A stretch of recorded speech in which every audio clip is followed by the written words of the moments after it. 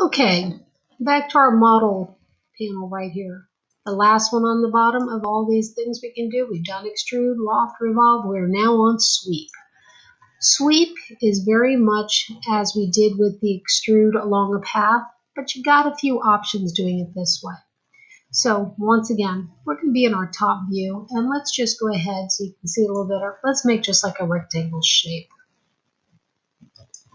Okay, now we have to have a path to follow, so we have to be in a different plane. So I'm going to switch up the plane and go to the front.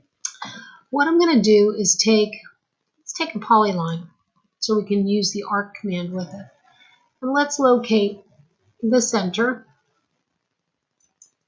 Let's bring this up, and let's start it off coming up straight. Okay, we'll take the ortho off. Now let's do the A for arc, because it is a polyline. And let's give it a nice big arc here. Let's give it a big arc here. And let's come out here. Okay, so that's going to be our path.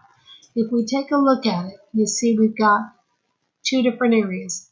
Plane has got our little rectangle on it, and then we have this path coming up. So what we're going to do is we're going to come to sweep. We're going to choose what we want. Now, if you take a look, it says select your objects. That's what we want. Enter. And now it's going to say alignment, base point, scale, twist. If we just come and pick this, it's just going to extrude it. Okay? It'll follow along that path. As a matter of fact, let's go ahead and copy this so you can see the difference of these. Okay? Let's put this one here. Let's put this one here. Just in case. Okay, let's come back to this one. Much better idea. Sweep. Pick our line, right click, enter, pick where we want it to go.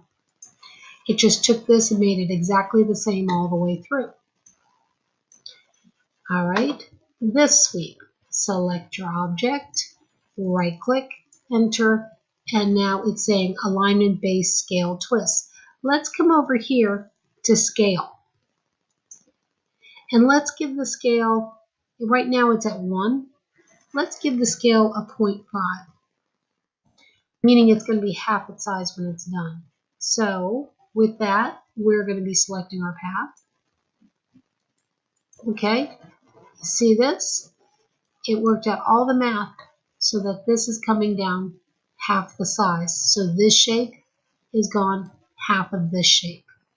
Okay, let's do this sweep. We're going to take this, and this time we're going to come here and go twist. And let's see, right now we have zeros, so let's go 5. Let's see what it does.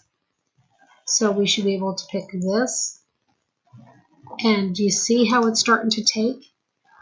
And it's going to twist it as it goes, so it's quite different. So sweep is really an interesting command. Lots of things you can do with it. You can try all the options you have with your sweep. Just come in here and, like I said, pick your item, right click, enter, and there's all your options you have. Very simple. Specify the base point here. There's our path. It'll take it up. So you have different options. These are really cool. This one here is very helpful when you're going from one spot to another and you know what you need to have it as different. Really interesting to see it work. So practice along with the sweep. Lots of cool things. What can be used on this? Think of pipes, motorcycle pipes. Think of exhaust pipes on cars. We wouldn't be using squares, but we definitely could use those with circles and how they bend around all the other parts. So very, very functional thing. So that is sweep. Hope you got it.